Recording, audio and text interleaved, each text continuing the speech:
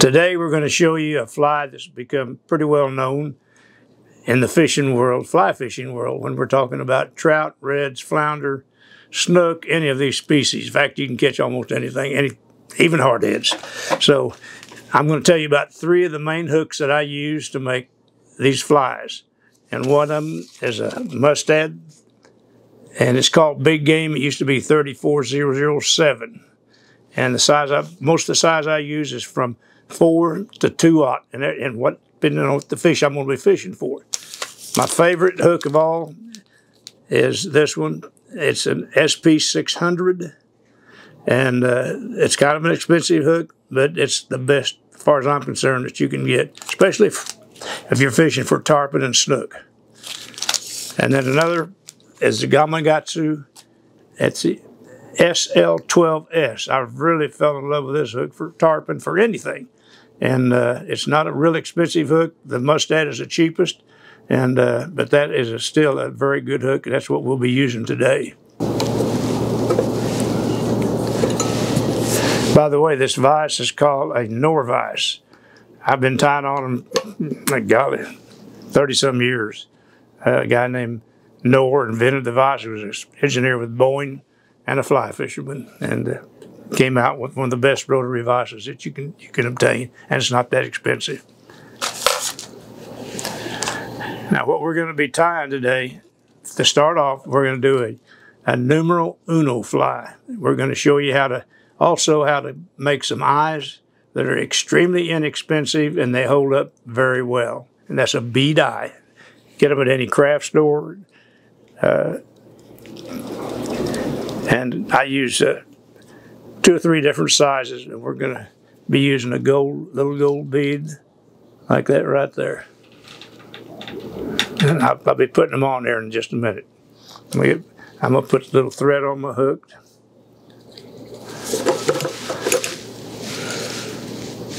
Come on, kick in there, baby.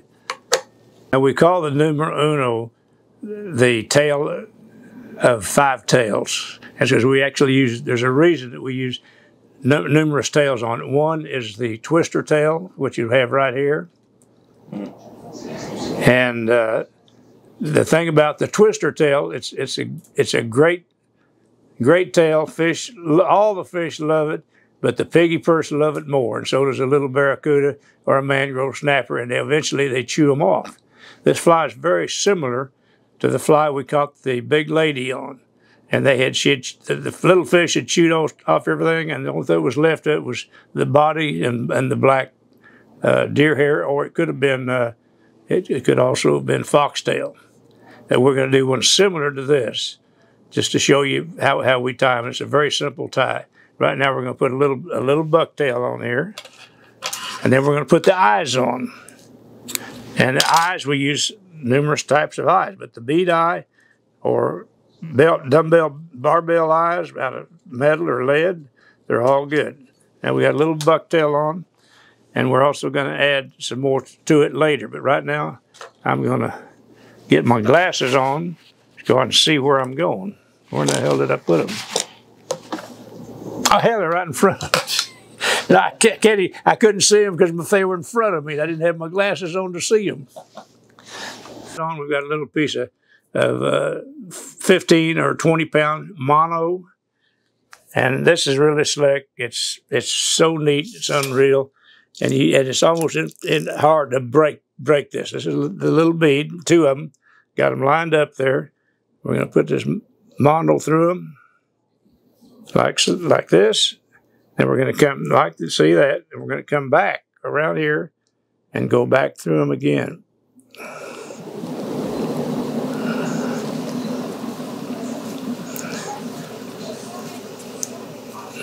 And this is what you're going to wind up with right there. And we're going to pull that tight, and we're going to squeeze that, and we're going to lay that right here. We're going to go around there a couple of times, and then we're going to come up through between the eyes.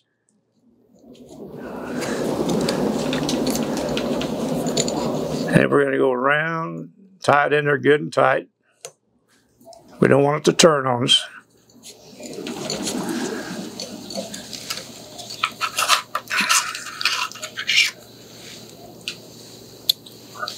Cut that off.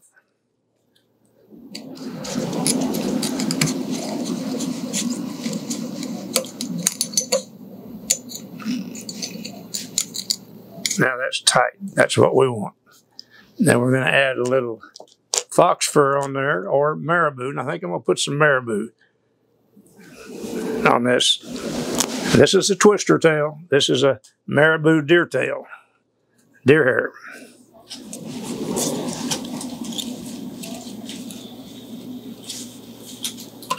And the nice thing about the deer having that bucktail on there, it helps keep that marabou up where you want it when you're stripping the fly in. Now the next thing is we're going to take, let's keep in this color range, some Chanel right here. I'll put the Chanel on there. Now the nice thing about this fly, if you want to add some legs on it, you can do that. Or we're doing it the simple way right here. It's very, very convenient and very easy. And roll that on. This is a rotary vise. I love using this vise. This one's not real tight, so it's going to wobble on me a little bit, but that's all right.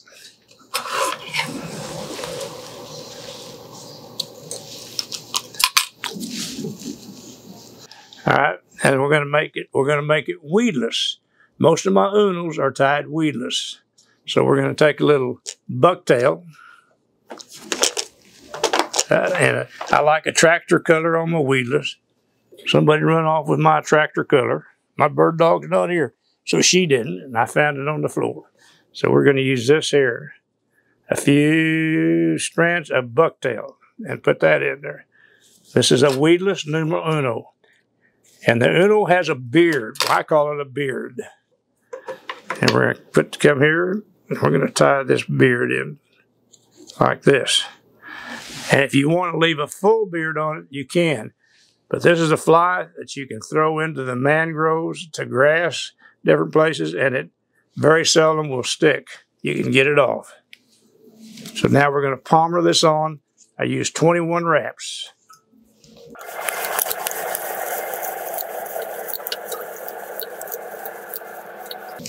That's 20 there. And we're going to pull it tight. We're going to go around a couple more, tighten it up some more. I like it good and tight. And then we're going to push it back like this. Then we're going to take a Martelli tool. 1 minute.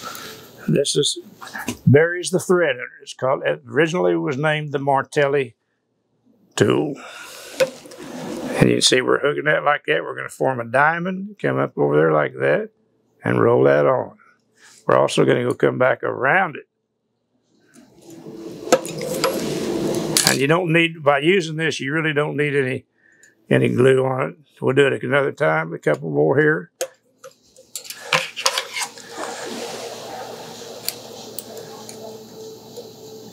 Now that's a full beard Numero Uno. Now I'm going to tell you, if we want to make this into an Attractor mud minnow, let me grab something else. Be right back. It's called Grizzly. These are saddle hackles, rooster saddles. They have gotten very expensive, by the way. Just a half saddle like this cost almost 40 bucks. A full saddle, 70 to 80, 120 bucks. And if you know somebody's got fighting chickens, next time they're fighting, go out there and get their necks when they kill them, when them fighting chickens die. Because you'll find a lot of good grizzlies in there too. So you would just take and add a grizzly on there, and you've got a Attractor mud minnow. Now we're gonna go ahead and we're gonna give this one a haircut because we're gonna use it in a different way. We don't need a full beard, so we're gonna push that down like that. And we're gonna take our scissors and we're gonna follow the hook like that. And that's the baby right there. A deadly fly, and you can fish it with twister tails on it. We use marabou on it. We use deer hair on it. We use foxtail on it. And Scott Sparrow used to say, yeah, Bud's always changing that fly up. Well, I did it for a reason. The piggy perch and the barracuda and the mangrove snappers made me do it because they kept eating my twister tails off. But it's the same fly, bead eye or dumbbells, and you can throw it in the mangrove. It's amazing how weedless it is. And you can increase this bucktail beard by making it heavier, but you don't want to get it too heavy. If you get too heavy, you hook a trout and it might not get the fish. So you want to make sure that when you've got that cut, you put your finger there and it hooks your finger.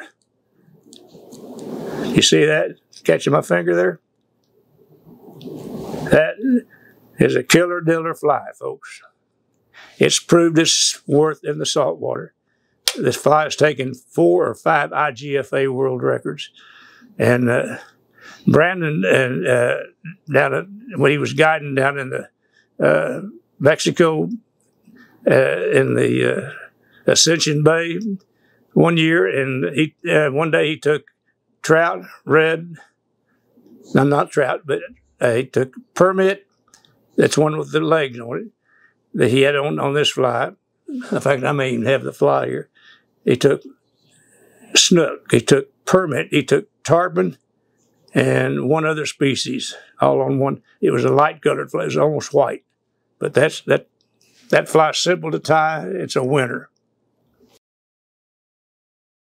This is grizzly saddles. And this is what makes this an attractor mud minnow, because mud minnows have slight stripes on them. So we're going to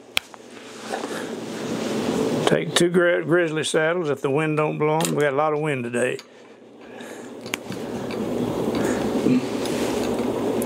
To emulate the mud minnow. You see that? Yeah.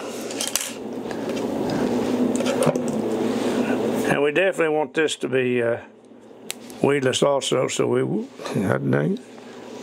put bucktail beard on it. And I love this right here.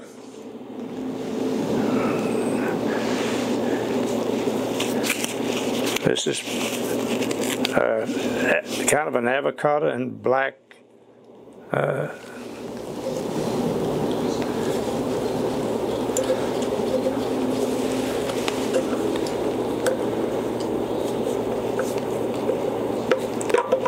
this is an attractor mud.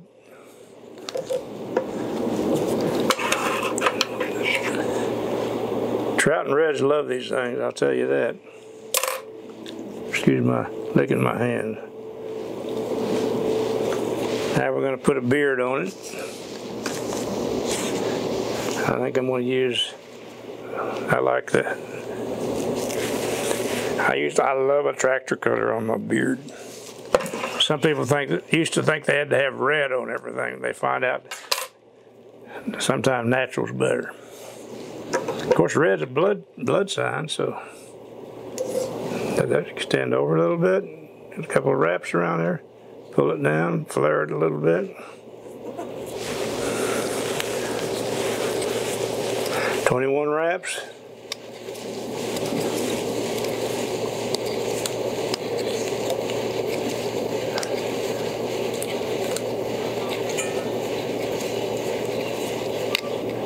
The wraps is what we're doing is actually makes a spring out of that, so it can spring up and down. I think I'm close to 21, but I'm going to go ahead and pull on that a little bit, and I'm going to tighten that up even more.